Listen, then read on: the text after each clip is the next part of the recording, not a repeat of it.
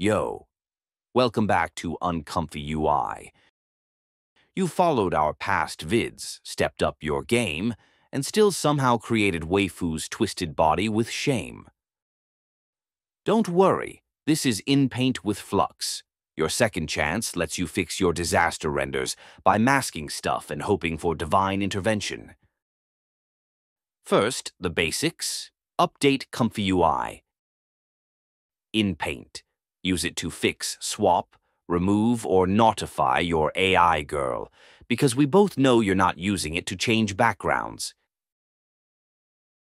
Inside ComfyUI templates, you'll find two InPaint setups. InPaint in Basic is SD Model Base. Ignore it.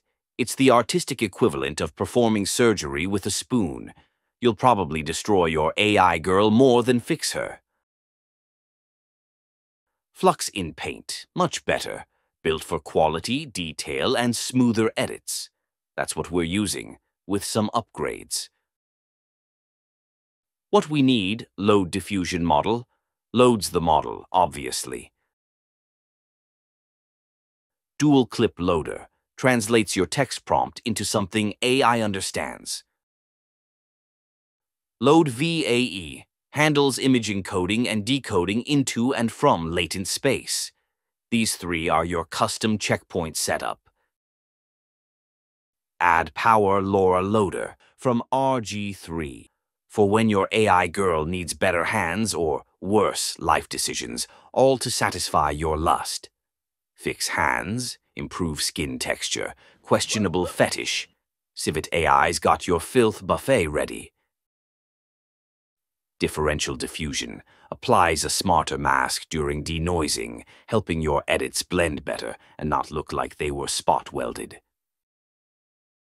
Clip text in code for positive and negative prompts. Though Flux doesn't need negative prompt, add it anyway to avoid error in KSampler. Flux guidance controls how much freedom the AI improvise versus how it follows your prompt. Load image, upload your deranged AI girl and pretend you can fix her like it's not entirely your fault. InPaint conditioning node wires everything to tell the model where and how to edit. KSampler, VAE decode, save image, you know the drill. Fix the nodes the way you want it.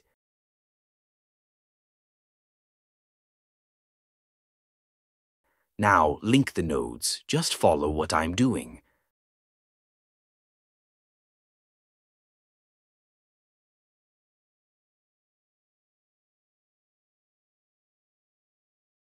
Now for the models. While other Flux models can technically be used, they aren't optimized for inpainting and may produce inconsistent or distorted results. So you'll need Flux.1 Fill Dev, the real deal. It's specifically designed for inpainting tasks capable of filling masked areas in an image based on a text description. In Hugging Face, search Flux.1 Fill Dev by Black Forest. Go to Files and Versions. Download that 23 gig monster. You may need to accept terms first to download. Links in the description. Alternatively, we have Flux.1 Fill Dev FP8.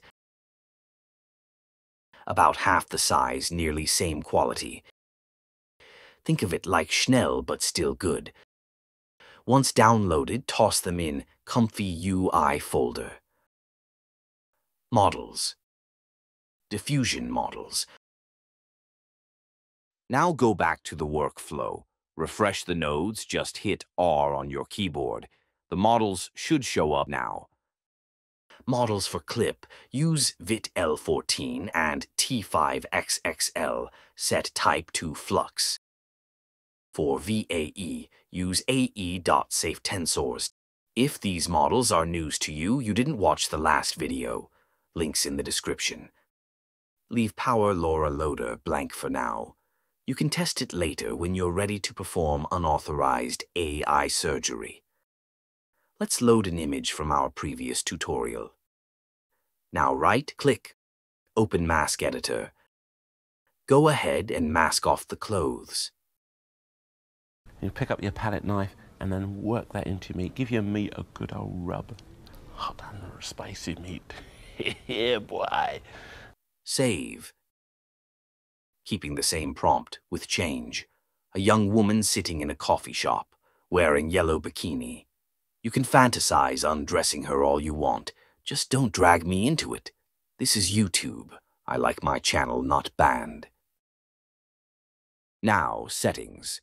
Flux guidance. In our last tutorial, we had it at 3.5. Now crank it to 30.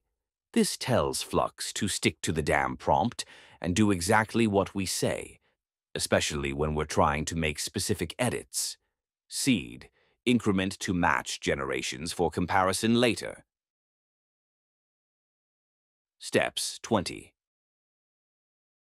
CFG 1.0. This value avoids weighing in negative prompts. Denoise 1.0. We're not half stripping here. No leftovers, no lace, all skin. Let's start with Flux.1 Fill Dev, the 24 GB chunk. Okay, while waiting, here's a fun fact. The average pervert spends more time masking AI clothes off than talking to real women. You know who you are. Nice. And look at that nice body. I mean body-kini. I said bikini. Definitely meant bikini. Stupid autocorrect. Damn, bro, that took my PC 380 seconds to generate. Remember, the bigger the image and the more you mask, the longer it'll take to generate. Let's burn it for batch. For those wondering, I'm running a 3070. That's 8 GB of mid-tier GPU sadness.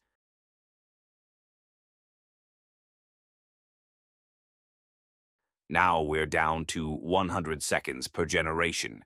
The heavy initialization was done after that first run. Now let's try that FP8 model. Set the seed back to 0.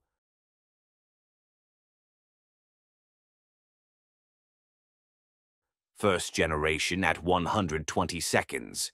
Way better than that 24 GB chunk that almost burned my GPU. Let's run it 4 more times and see if it keeps up. I smell my 3070 sizzling already, but at least it's NVIDIA. Still better than AMD cards, where success is measured in crashes per minute. There we go. Generations at 60 seconds. Impressive performance. FP8 might be the sweet spot for speed and quality. Side-by-side comparison.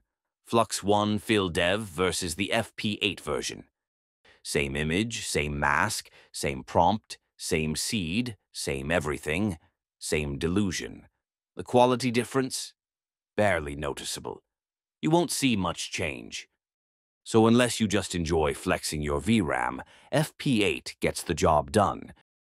Just as good, twice as fast. Well, at least for changing clothes. Other tests like background, hair, color. Yeah, those still need to be tested. But let's be real. You're not here to test backgrounds. You just want more NSFW generations. That's it for Flux InPaint.